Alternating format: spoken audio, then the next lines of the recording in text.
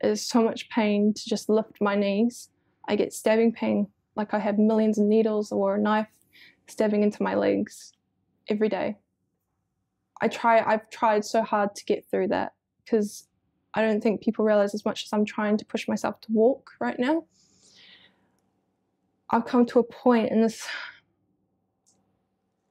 hard for people, I think, to hear this, but I've come to a point to kind of get used to the pain. And there should never be a time when someone has to get used to pain, you know? Like, that's with any type of pain. Ugh,